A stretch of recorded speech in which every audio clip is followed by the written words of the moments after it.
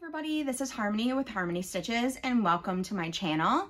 Here we talk about my crafting journey, which usually revolves around cross stitch with some knitting and crochet thrown in here and there whenever it decides to show up. First off, before we get started talking about my crafts for the week, I just want to thank everyone who newly subscribed, is newly watching, all of my returning subscribers and viewers. I appreciate each and every one of you for taking time out of your busy schedules to hang out with me for a little while we talk about my crafts. Okay, so this is just about mid-March, so we're going to give an update on my Whip Go projects for the month and anything else that I've been working on so far. Okay, so there was a couple of days in February after my last video, and I had decided to continue working on Winter Tranquility. I'm not going to insert a photo of what this looks like. It'll take up too much storage in the video, but you can go back to the previous video to see what it's going to look like. I continued working on this for the rest of February, and I do believe I reached about 47%. So there's a house in here, but I really think that the bulk of the stitching is all of the snow. So this is just stitched on some light blue, I believe 14 count Aida that I found in my stash bin, and with the called for flosses, DMC flosses. So I finished that part, I finished February out with this piece. I think I was stitching the tree because I have a thread here. So I ended with that, and then March 1st came around and I told you that my two pieces were a Stitching with the Housewives, which I will show you the photo, and Acorns by the Prairie Schooler. But the first one is Pumpkin Patch by Stitching with the Housewives. And here's chart number 1. This is actually the bonus chart, the one that you get for free by buying the other one. This is 100% complete except for the stems on each of the pumpkins. So remember last time I told you that on the bonus chart and on the purchase chart, they used Classic Colorworks Caramel, but on each chart they converted it to a different color. Well, then my mind got all mixed up with that and forgot how to read a chart, and I made these pumpkins 841 instead of white. They were supposed to be the white color, which I think I'm using 3865. But there are pumpkins that are this color or around about that color, so I went ahead and left them because I didn't want to tear out an entire pumpkin, because I started over here. I had the entire pumpkin done, and I actually did see the white stitches in the end? I actually did those that same color on accident as well, so I did rip that out. So I temporarily forgot how to read a chart. So this color that I stitched the pumpkin was supposed to be for the stems.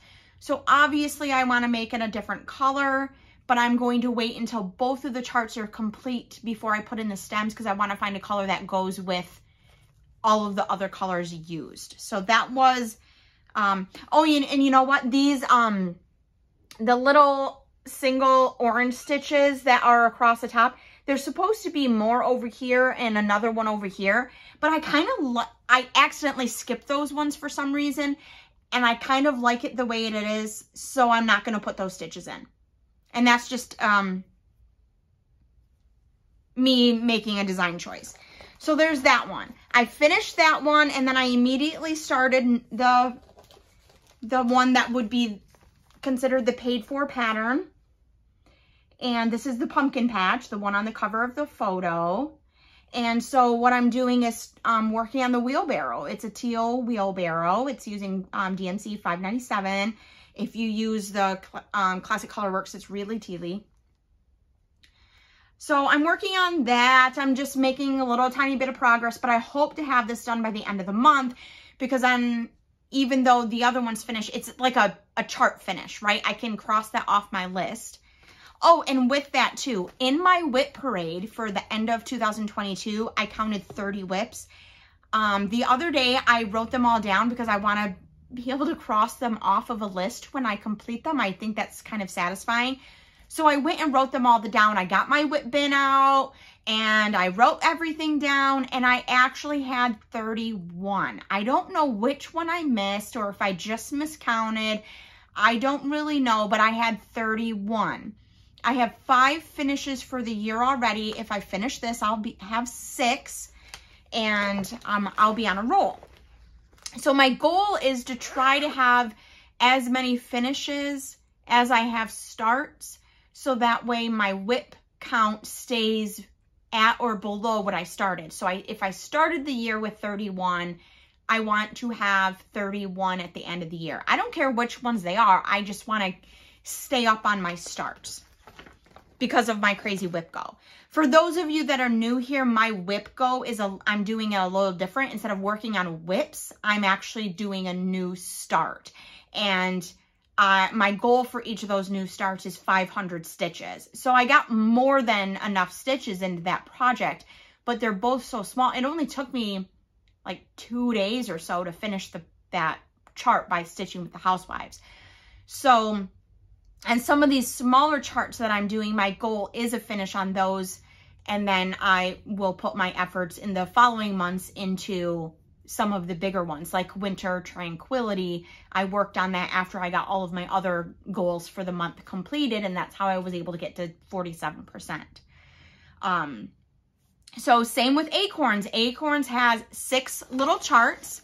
This is by the Prairie Schooler. If you've been here for a while, you know that I really enjoy the Prairie Schooler. When I saw this chart, I really fell in love with it and thought this was a really cute idea that I could use for my home. I don't have a lot of furniture to be able to place things on, but I think I can figure something out for this one. So I told you last time that I had no idea which one I was going to start with. I ended up starting with this one down here. And let me dig it out. I have everything in this bag. So I started with the Leaves and Acorns. This has approximately, give or take for human counting error, 1,400 stitches. And I got this one done in just a couple of days as well. What I was doing is I was working on the stitching with the Housewives during the day or at work where there was better lighting. In my living room in the evening, in the early morning, I don't have that great of lighting. So I was working on these during those times. And on the black fabric, all of this is Monaco. These are Monaco. I tea-dyed these and the other is black. So I was working on these in the morning before work and then in the evening when I got home. This took me no time at all. I really think that this only took me like 2 mornings, 2 evenings, and then like 3 mornings, 2 evenings. Let's put it that way. So it didn't take me very long. So then I moved on to the squirrel. He's got 5 leaves and 5 acorns. And this actually went a lot faster than I thought it would because I'm like, oh my gosh, that squirrel is huge. He's pretty big, but again, this just took me a couple of days. And I got this done. So that's block number 2. But then I got started on the pumpkin and crow, which again, that pumpkin kind of scared me, but it flew. It took no time. And I think I was really excited. So I got that done as well. So that's 3. Oh, and all my floss is falling out. So then I started on the cornucopia with all of the gourds and pumpkins. And as you can see, I'm still working on this, but I started this Friday night. I put in that one section on the right of the pumpkin. That's all I had Friday night. And the rest I did yesterday and today. Saturday and Sunday. And I'm not going to have this finished today, but I'm going to be pretty close because after this, it's almost dinner time. It's just after 4 p.m. on Sunday. Dinner is approaching, but I'm going to see how much I can get done of that. So then after that one, I have just 2 more. I have the schoolhouse, which is up here in the corner, and that schoolhouse is pretty solid stitching as well. And then I have the one with the tree and all the acorns with the people. So just 2 more. I kind of left the people for, I think I'm going to leave them for last because, well, I think I might do them next. And it's because I'm running out of DMC 844 and I just want to know, do I need to pull out another skein? I know I have at least 1 skein. Do I need to pull it out or is it going to be enough? So I think if I do the people next, we'll see. We'll see if I have to get out another skein. I think that will help. You know I like to be frugal with my floss.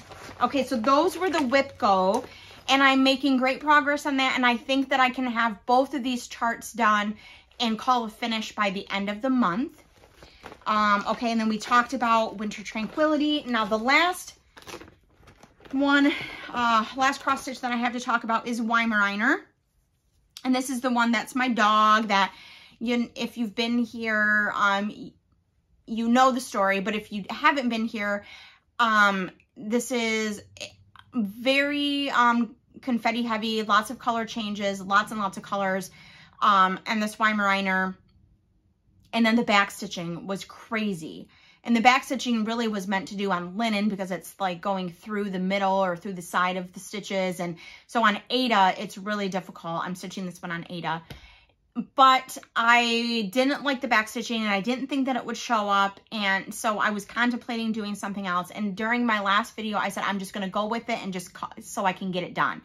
So I had started a thread back stitching and I decided to finish it. So it went across the bottom and then up the side. So I might be 1/3 done with the back stitching. There's quite a bit more to go. And I figured when I felt the urge, pick up a strand and put in a strand, and only a couple more of those types of days, and this one will be complete as well, and then I can cross this off my list. There's not a ton. It's just, if any of you don't like back stitching, you know exactly where I'm at here, because I don't like it at all. It's fairly difficult, and I'm not feeling it. So I have one more project to show you. I have not started my Lady of the Flag stitches yet for the Michigan Cross Stitch Group Challenge. I think my number is like 1,200 something stitches. Not a ton. It's like 1,239 if I remember correctly. I'm probably wrong. Not a ton, but I'm at a spot where there's constant color changing, and getting that many stitches done with that many color changes. I will put some stitches into it this month just to say that I did stitch on it, but I don't think that I'm even going to attempt to get the goal this month, and that's fine. I don't put my name into the drawing anyway, yeah, I don't think that I'm going to be able to stomach getting to 1,200 stitches done on that just because of where I am. If I was down further on the skirt where there's lots of color blocks, you know, bigger blocks of stitches in one color, then it would be doable, but not now. Okay, so I told you that I had the urge to start a knitting project and more than likely the blanket, so I did start the blanket. I got 4 rows done. And it is using this Cascade Yarns Pluff, which is discontinued.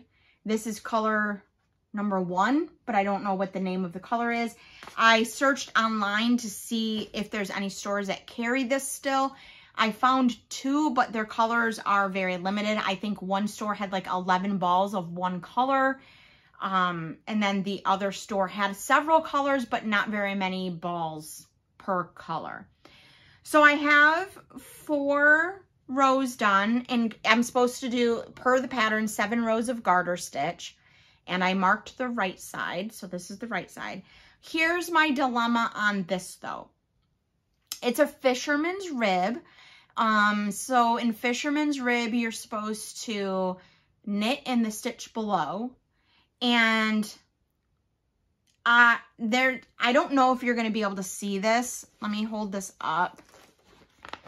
But there's not really a lot of, I hope got this on frame. There's not a lot of stitch definition because of it being a chenille yarn. And I'm not sure if I'm going to be able to execute the Fisherman's Rib with this yarn. So I have no idea how many. I cast on, I think 50 extra, I think 163, 50. It's been a minute since I worked on this. I think I worked on it the 1st and 2nd of March. I cast on 163 stitches. I kind of measured it out, you know, kind of stretched it out the best I could to measure how long it was, to see the stitch count worked for the Fisherman's Rib. But I just don't think I'm going to be able to execute the pattern because I'm not going to be able to see it. And considering that every other row is the pattern row, I just don't think it's going to work. So I think I'm just going to make this a garter blanket and have it be all squishy. And then that would be easy too, because I'm just, anytime that I feel like it, I can just pick it up and knit a row and then put it back in my bag next to my chair. Then I can pick it up and knit a row, pick it up and knit a row, and it won't be that big of a deal. And I won't have to remember like, hey, what, are you on a right side, wrong side? So I don't think that this was the appropriate yarn for that pattern. But you know, that happens sometimes and it's fine. It's still going to make a squishy blanket, just not that Fisherman's Rib blanket that I wanted.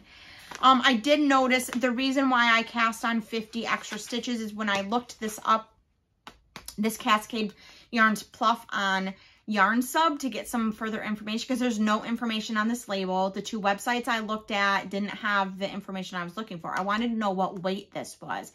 And this was different. I think this is a 5 and the Fisherman's Rib called for a 6, a weight 6. So it was slightly smaller. My gauge was smaller. So that's why I cast on more stitches to get the appropriate length or the width for the blanket. So it'll be fine. I think I have 5 balls of this, so it will make a pretty decent blanket. So that's my knitting.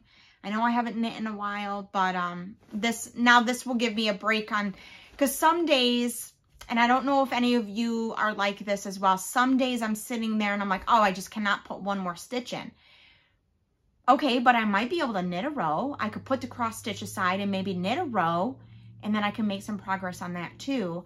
It's just like if I'm idle, if I'm just sitting there doing nothing or even trying to play on my phone, I will fall asleep. So I thought maybe this would help with that, but I keep forgetting that it's sitting there. So, okay, so the remainder of the month, I'm going to put some stitches in Lady of the Flag. I'm going to try to finish all of the blocks in Acorns and both of the little patterns in the Stitching with the Housewives pumpkin patch. And then I'll work on this maybe if I have time or the desire to pick it up. And then also, if the desire strikes me, I will put in some back stitching in Weimaraner. The thing will be done by the end of the year for sure, for sure. There's still plenty of time. It's just since the back stitching is undesirable, then I really have to, you know, be in the mood. So still a great possibility of finishes and progress for the rest of the month. And I am looking forward to that. So I hope that you found something or saw something to inspire you to pick up a languishing whip of your own, or maybe to try something new. If you have any questions at all about anything you've seen today, you can comment below, or if it's more private, you can send me an email, which you can find in the description box as well. And all of the information about these, and because I probably forgot something, you'll find the details in that description box for you every single week. And until next Sunday, bye.